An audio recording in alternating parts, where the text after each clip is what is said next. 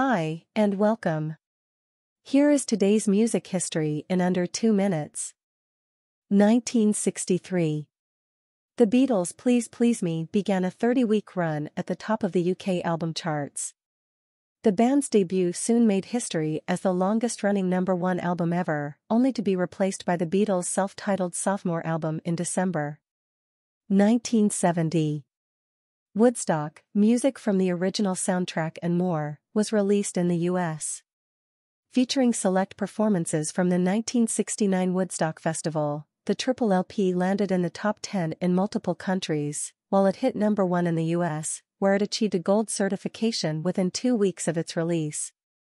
1981. Reggae pioneer, Bob Marley, died in Miami following a lengthy battle with melanoma. The Jamaican singer-songwriter was instrumental in popularizing his country's music with a global audience.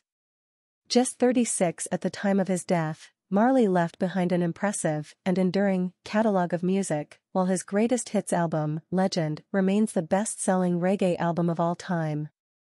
2011. One of the rarest rock t-shirts in the world, sold for $10,000, the largest sum ever paid for a vintage t-shirt. The 1979 Led Zeppelin t-shirt that doubled as a backstage pass was bought by the seller for $123. Birthdays today. Eric Burdon, from The Animals.